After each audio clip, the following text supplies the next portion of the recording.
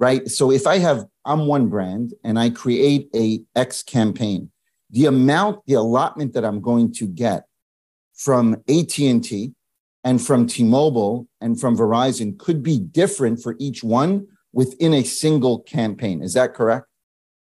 Essentially, yes. There are different levels of throughput that there are slight differences.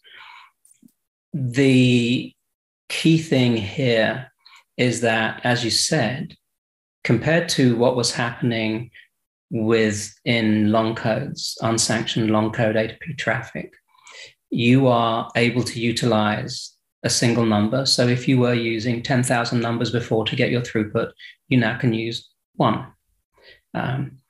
Maybe you have a backup number, but let's just say you have one number. That one number enables you to get the throughput that you need to be able to operate effectively. So I don't know. I mean, Aaron, I don't know if we should necessarily go into all of the intricacies of pricing, but, a single number has a value to it that people will charge out. Yep. Multiply that by 10,000, that is your monthly saving, potentially, if you're using 10,000 numbers, right? Of course, the people issuing numbers would be like, my God, you're taking some of our business away. But the whole point is that people will be able to feel that they don't have to go through all of this number rotation and trying to replace numbers as they were kind of being overused. And you get to that scenario where businesses can almost start to look at a local 10-digit number as identifying with them. Like you do with a short code. You get a short code and it identifies with you because you've paid a monthly fee to lease that short code. But with a number, you're paying also a monthly fee. It's on a lease basis. But you're getting this number, and you can start to say, well, actually, this number identifies with us. We actually like this number. It's ideal for us. It's, maybe it's a Chicago number, and that Chicago number, that's our headquarters, and that's where we want to be known as a strong Chicago company. That's really key. Mm-hmm.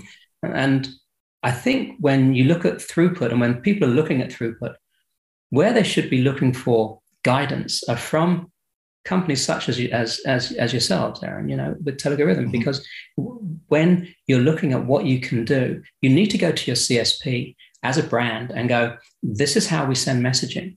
This is how it breaks down in terms of, or this is how we think it breaks down in terms of where our demographics are based on each of the carriers. So we think maybe we're sending equally to each carrier. Maybe we're sending 75% AT&T.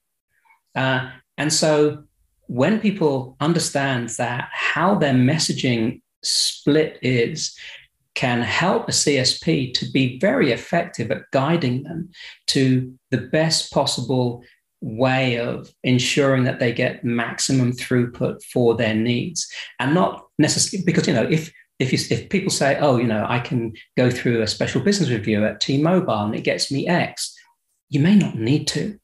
That's the whole thing. You may not need to go through the admin of that and the time in that to get what you need. It could be, you can say, actually, as long as we get a reasonable vetting score that gets us into this level with T-Mobile, we've got what we need.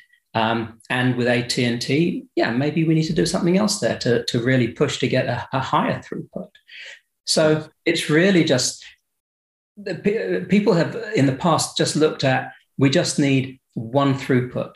With the way the carriers are working now, the CSPs understand what each carrier does and how they do it. And it's working with the CSPs really closely so that you really get the best choices and the best options by working with somebody that understands that market.